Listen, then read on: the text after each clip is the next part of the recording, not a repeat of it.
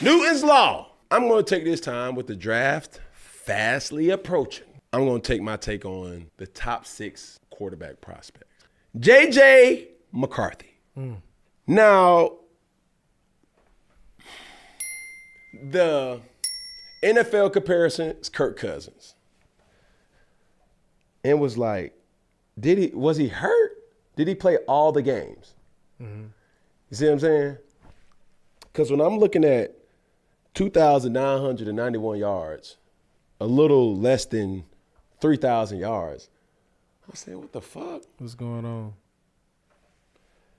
You know, very efficient. Don't get me wrong. Protecting the football, and, you know, not putting the team in a harmful manner. Perfect example. We're not asking you to lose the game, and we're not asking you to win it. Therefore, he has to be in a great system. Yeah. You know what I mean?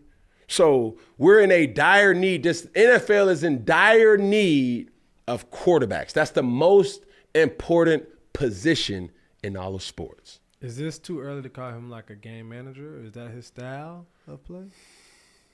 I think a team will take a risk on him because of his resume. Yeah.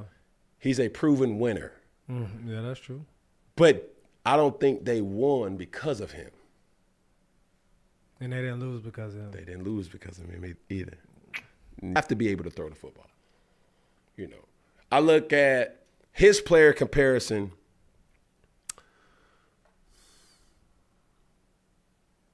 Ryan Tannehill.